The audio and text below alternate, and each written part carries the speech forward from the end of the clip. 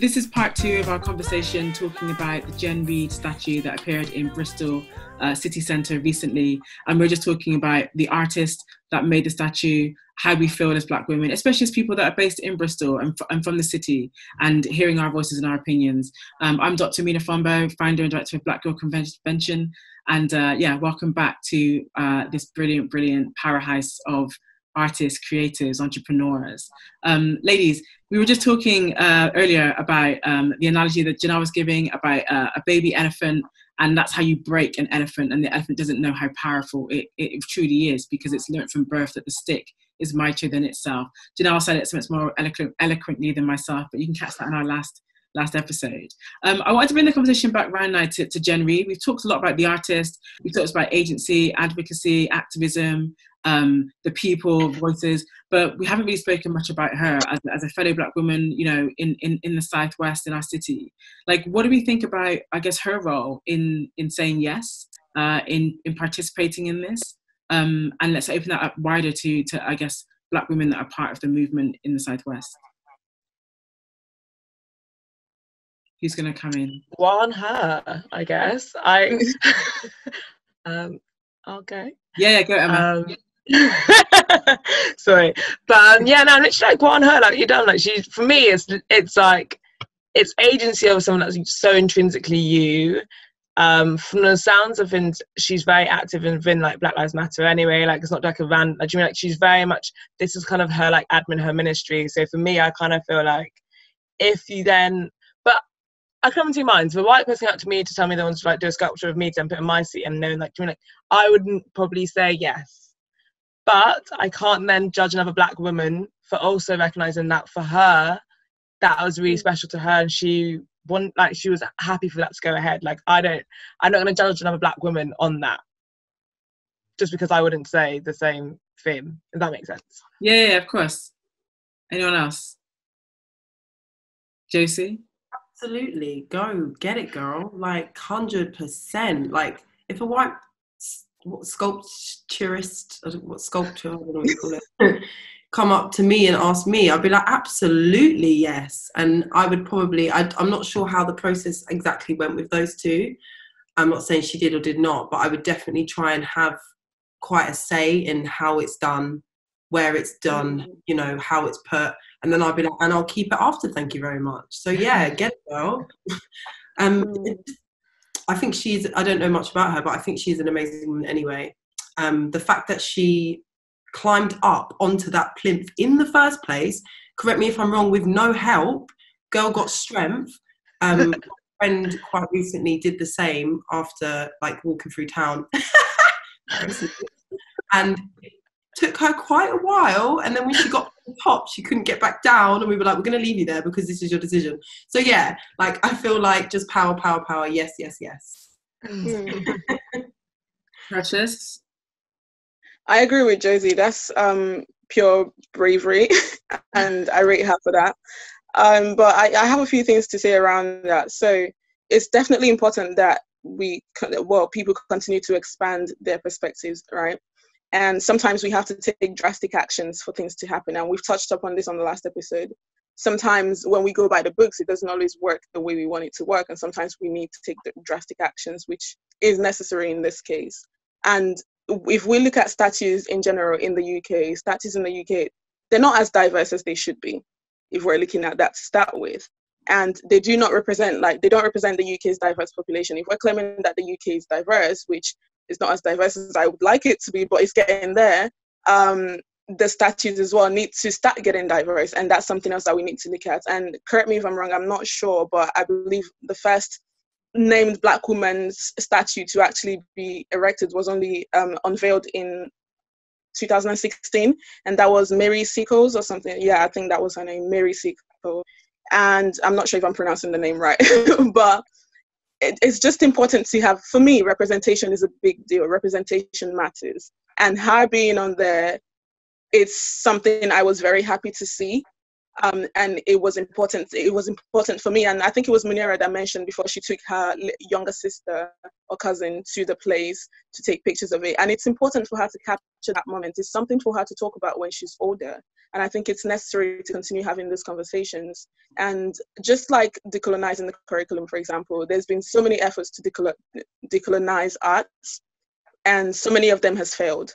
But I also feel like it's important to continue having these conversations. If we don't continue having these conversations and actually doing things about them, we will still be where we are right now. So it's important that we continue talking about it, to be honest, and continue walking the talk and not just talking.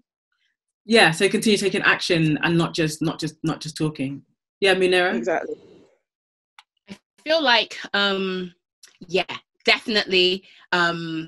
She I don't have any fault or any blame with her for saying yes, right? But I don't think anything should be placed on the Black woman, you know? Oftentimes when things like this happen and there's different people from different communities involved, people are like, well, what did the Black woman do? What did the Black woman say? Or what did the Black person say? I don't think there should ever be there shouldn't be a conversation, but like, people oftentimes, like when looking to find critique with Black communities, would then refer to, oh, well, you know, this Black person said such and such and such. I think the statue, in terms of what it looked like, it is an awesome statue. More power to her, more power to her for getting up on top of there, particularly seeing some of the energies of masculine and feminine that was going on in some sort of a few times I saw a few things and I was like, nah, this isn't cool. So to see her taking that position, I'm like, okay, I'm really happy to see that. I do think what happened was that Jen got a phone call from him and his team. He's a person and he has a whole team behind him. If Jen said no, he would have found somebody else. I don't think he would have said, oh, okay, such a bad idea. Let's just scrap that one, right? I don't think he would have said that. And also just thinking about, like, I don't know, just how it's going to go down in history, or even just not even in history, even looking now, you see articles, Jen's name's always second. When you go to Wikipedia, where's her Wikipedia page? Where is this woman in sort of like, where is she evangelized in sort of like our story about this? She's secondary to it. And if she was first, maybe if her name was first, then I would feel a bit better about it. I definitely, more power, more respect to her. I'm glad that it was a Black woman, obviously, but I do think about these various different things, you know? Yeah, deep. Was that Janelle? Did I see you? No, but I'm happy to talk anyways, because I'm always a chatterbox. I kind of like feel like I don't know enough about what happened with the statue to say how much of her involvement was, but I got the impression from what I've researched into the artist that he is someone who does pieces with or without consent. So had she not given consent, he would have done the same statue in the same pose. It was great to have her endorse it in some way. But I think it's really important. I don't feel like, in regards to her, I feel like get your bread, make your money, okay? But I do think it's important, though, that that when we get involved in projects or in ventures, that if we can have a way to influence it, if we have an opportunity to kind of advance things or to involve people more in the project, it is kind of our, I guess, burden to kind of do that. And so it's just to say that as much as I don't have any judgment against her, I think it's important to also quantify it. We need to also kind of think of the responsibility of kind of like, what's the saying? Is it have one, teach one, and kind of bring other people involved into anything? Or each one, teach one. Yes, Paris? That's it. Thank you. Yeah, I think my point's going to be quite similar to that. I think I definitely echo the feelings of like her agency and her choice and all of that. But I don't think I could do something like that without bringing my sisters with me. I think whenever I'm creating something, if I'm uplifting myself, everyone's coming with me. Like my peer group, they're coming with me. So I think for me, that's what was missing in that. It was, okay, so where are all the other Black women who are part of this movement and part of this community? Like how Like, how are you bringing those people into this conversation? And as well, I think what felt like it was missing was the agency of her voice as well. I think, like Mira was saying, like, where is Jen's voice in this? And I think that's why it sits weird with me. Yeah, it would be interesting to know the ins and outs of those conversations that she had with the artist. Emma? I agree and echo a lot of what you guys have said anyway, but I just kind of thought what was interesting that I wanted to raise is that I saw a tweet in response to this, after the whole everyone talking about Mark Quinn, and then someone's talking about actually, but isn't it interesting that just to actually have a statue of an everyday person, everyday black woman, that would be the last person selected to replace Colston's Plinth.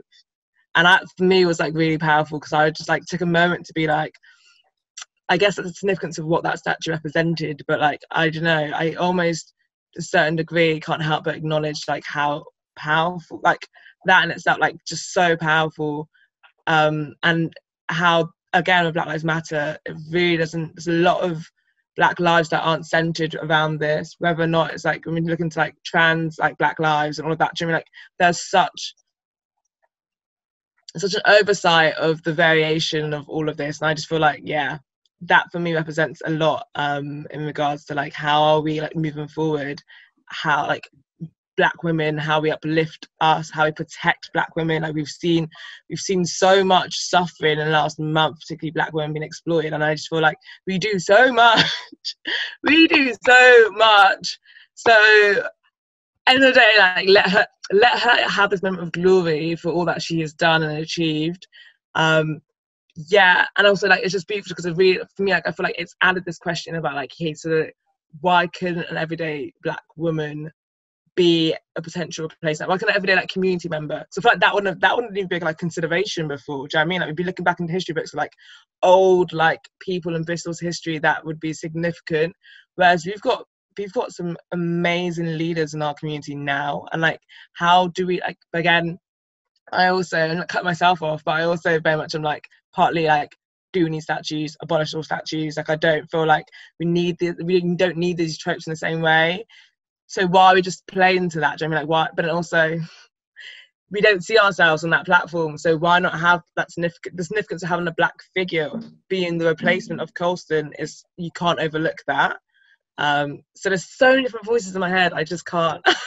I think we've heard all the different variations of Emma. I have. I'm taking it all. But I feel I feel the same. I feel on first and foremost, we have Black Girl Convention for a reason.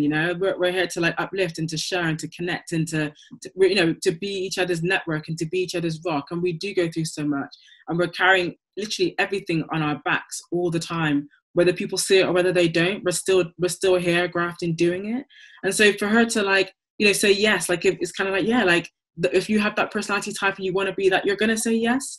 It was kind of a no-brainer. But I definitely hear what you're saying, Paris. Who does she bring with her?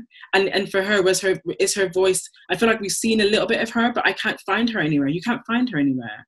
She's invisible, and maybe that's intentional because she's saying, well, I don't need to speak because the statue, me saying yes to the statue is my voice.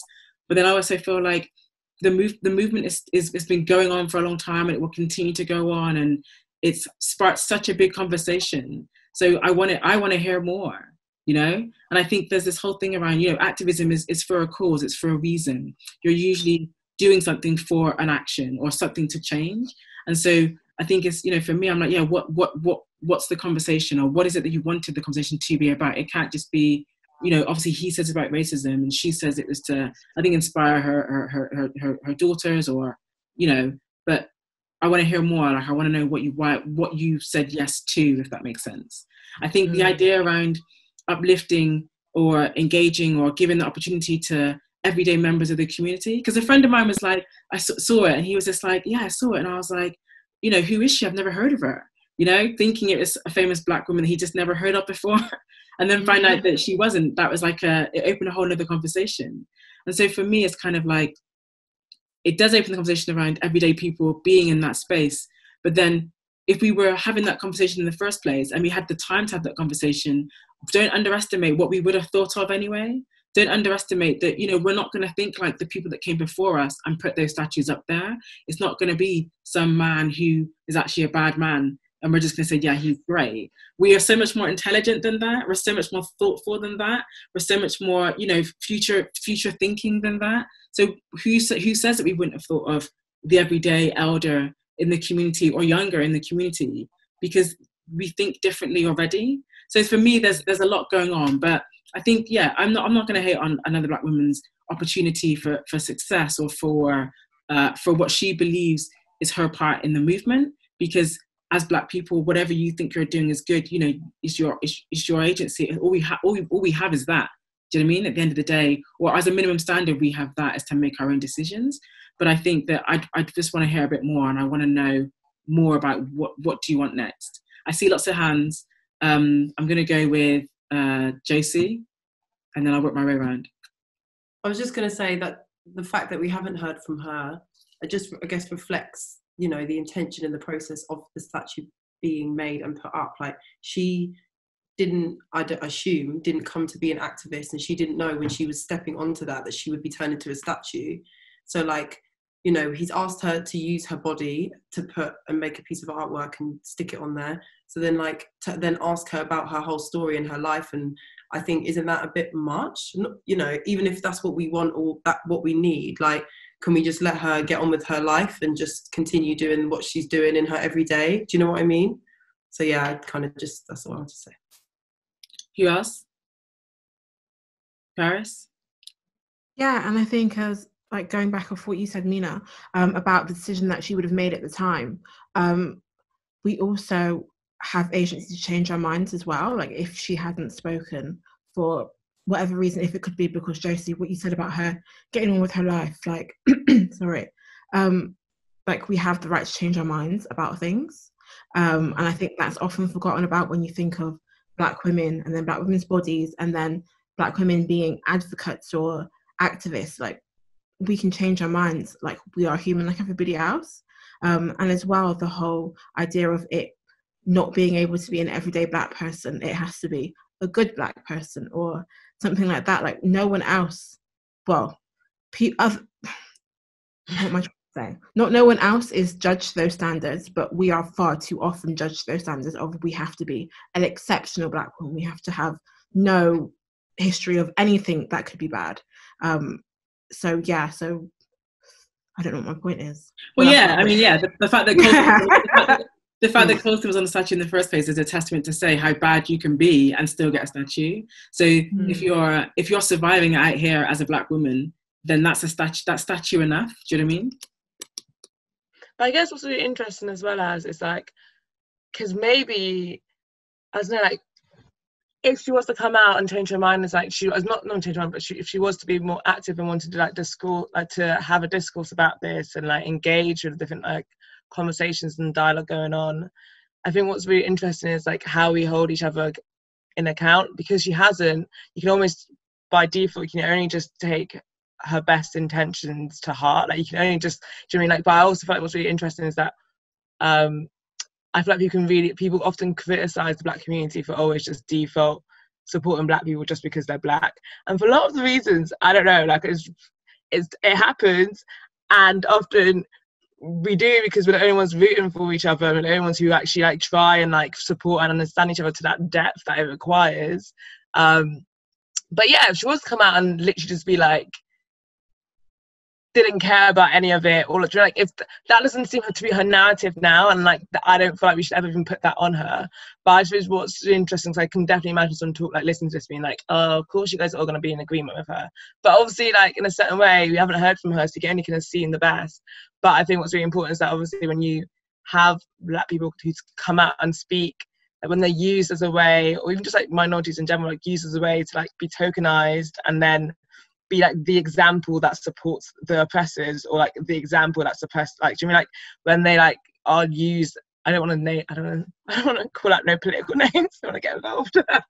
But there are so many people in politics who are on certain parties that are definitely used as like a way to just be brought out just to show diversity. And I think we just have to ongoingly be aware that we should hold our community to certain standards, even if, like, especially at times when we might not agree with them. And I'm just saying this, like, just kind of to stir the pot a little bit in terms of, like, if she was to come out and say something that's wild, I'm not just supporting her because she's a black woman. I'm supporting her because I haven't heard her voice, and because I haven't heard her voice, I can only assume the best of it. Yeah.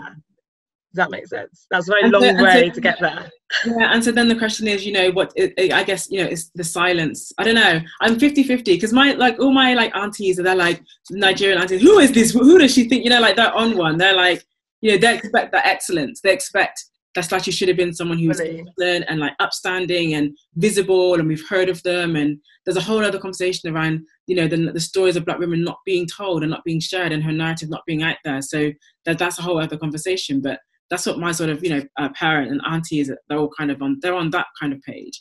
But on the flip side, I hear what you're saying about accountability, and I don't know. I think for me, the whole thing is just salty. I'm going to put it out there and say I want more from her. You know, I'm not like, you know, she's tired. We're all tired. Do you know what I mean? Like, we're all tired. I feel like I want her to speak. I want to hear what's next, or even just to see if the argument is that, you know, I've given all I wanted to give, then, you know, maybe just you've centered yourself in the movement as well, and you're the person, you know, he's going around saying you said yes, so you said yes, so just kind of give us I'm not saying anything anymore, give us something. I feel like I want a bit more, especially because there's so much conversation. I think I saw Precious, then I saw Munira. Yeah, I just wanted to add in something, Lisa, to say that obviously we all protest differently, and I feel like it's a lot of pressure on her. Obviously, she said yes to it, and she should have expected that much pressure. She should have expected the whole world to know her name. At the same time, it's up to her to choose what she wants to do. It's up to her to choose what she wants to say. And it's just like, it takes me back to when the whole Black Lives Matter campaign started a lot more after George Floyd's murder, and everyone expected every single black person to speak, right? And as much as we all wanted to speak, for example, I took my time. I spoke at some point, but I took my time because I wanted to digest everything that was going on. And not everybody can get up at the same time and speak immediately. And it's important to actually take your time, because you don't want to come out rash and say something that you don't want to say, or do something that you don't want to do. And sometimes some people were actually obviously affected. It did affect a lot of people as well, their mental health and their mental well-being. And it was more important. I was advising my students at the time, because I was still working for the student union, and my advice to students was, take your time. You don't really have to speak. I would advise you to speak at some point if you choose to, but you don't need to speak now. Your health is more important right now. Take a break, stay indoors, eat, whatever you want to do. If you feel like speaking, do it. We can try and speak on your behalf. So that's why, basically, in general, a statue is obviously something that should be there to make a statue of a person should be someone who made a huge impact in the society and deserves recognition, which obviously Colston didn't, and which is why I supported it. We all supported being removed. But at the same time, like we were all saying for Jen Reid, we didn't know who she was. And I was just asking, just like everyone else, who is she? What did she do? Why did she deserve it? But then at the same time, we live in a modern world now, and change is the only thing that really is constant. And it's just we just have to go with the flow sometimes. You change, whatever the world gives us, we go with it. But at the end of the day, basically my summary is, it's up to her to choose what she wants to do or say. I hear what you're saying, Precious. The only thing I'll say is the other thing that's always constant is racism. But side note, do you know what I mean? We know that it hasn't changed. It's gonna change at some point. That's the goal. Munira. You know, I don't want to assume that this black woman doesn't have agency, but one thing or a few things that I would say is that everything's happened so fast. This is just the other day, you know, and sometimes you don't realize what something can do. You don't realize what the response is going to be to it. So there could be a point where she's thinking, well, actually, what next? You know, it's interesting that she went on that Plinth, because some of us are saying, like myself, you know, some of us are saying, and I've heard a lot of people saying, we didn't know Jen Reid. Who was she? Where was she before? But she's obviously got a voice, which is why she went up on that Plinth in the first place. And she was like, this is my chance. I need to take this platform. There was something in her, right? Now, what is it about having no platforms in Bristol? The reason why we have Black Girl Convention is because in the Southwest, there is a need for this. If everybody had like a platform and they knew what to do with the platform and it was easy, you know, then more people probably would take the platform. She may just be thinking, what do I do? Where do I go? How do I figure out what is next? You know, because, you know, if she was to go, all right, Bristol 24, here I am, interview me, people would say that she's arrogant, right? Or if she went there and she wasn't sure what she was going to say, she may think, oh, I don't want to say the wrong thing. Maybe she's thinking, I don't want to try and represent all Black women. So I think there's definitely something about platform and wanting to be able to platform, wanting to be able to do something, which is why she took that place. But maybe there's something about how do we figure out what is our voice. And I think Black Girl Convention, you know, that is a place where we can come together and where we can commune. And I think like we will start to see more people being able to articulate what it is that they're trying to say, because that was definitely an in the moment thing. She wasn't logically thinking, okay, I'm going to do this now. That was an in the moment thing. So now that everything is time to settle, she might just be thinking, how do I articulate my what next? That's beautiful, actually. And I think maybe then what we need to do, maybe we'd invite her to a closed Black Girl Convention conversation, because part of me wanting to hear is also about wanting to hold that space.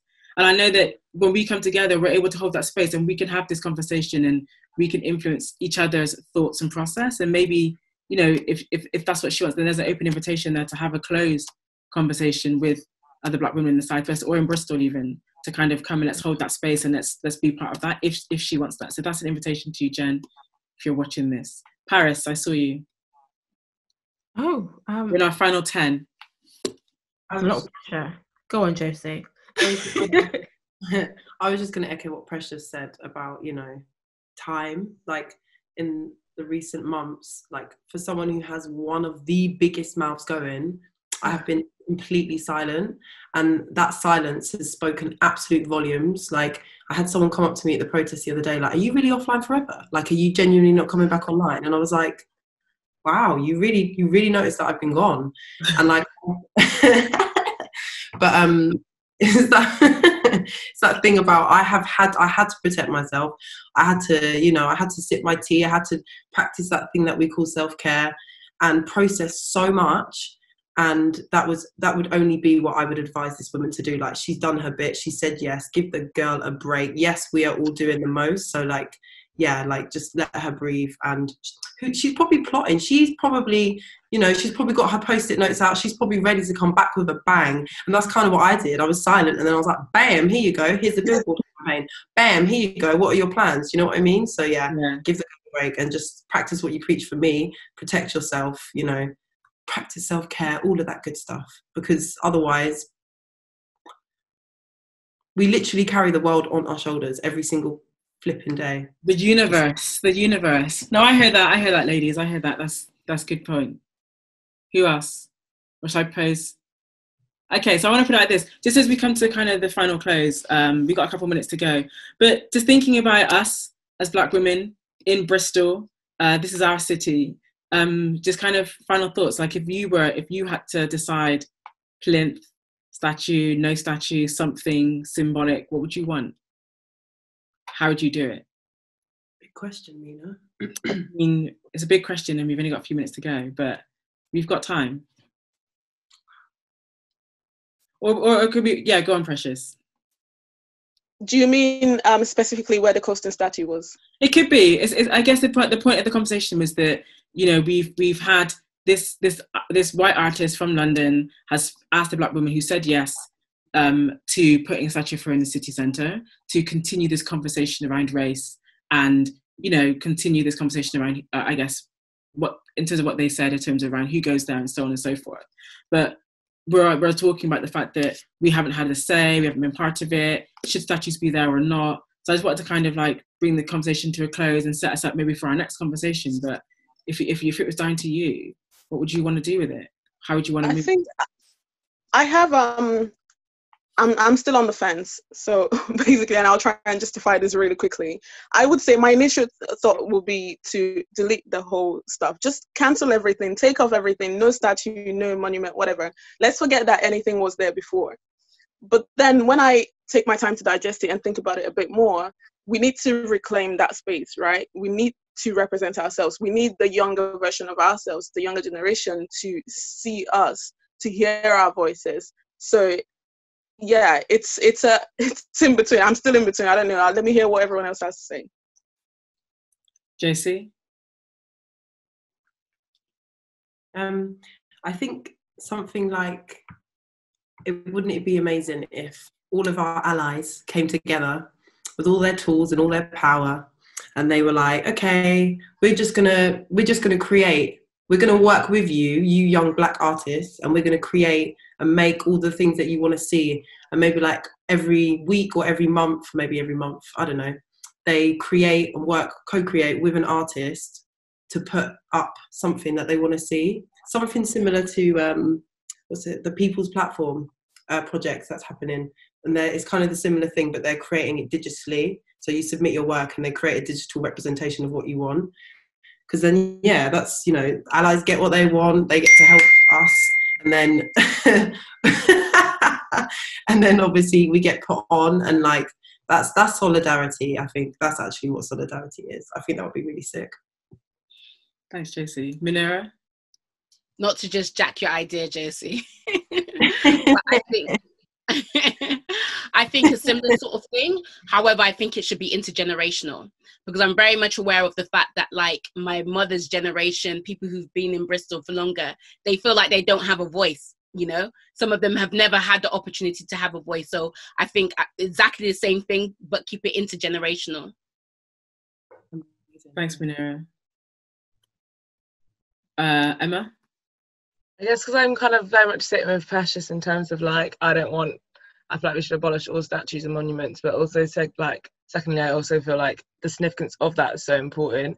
But I almost feel like, why does it have to tie so much into Colston? Like, can we just get rid of the whole damn Plinth and create another location that makes sense for us, that like really resonates, and then that can celebrate a figure that we can essentially like put up. Like, for me, like, if we had to do a statue, I almost feel like the significance of replacing Colston holds so much history and puts so much of a tie to it. There's going to be so much like back and forth, clashing of heads, people who didn't want the Colston being taken down anyway. I feel like that has so much of an impact, whereas can we just do something else, dash the whole thing, and then create another sculpture that actually just represents the Bristol's local Black community and the history and whatever. But yeah, that's me.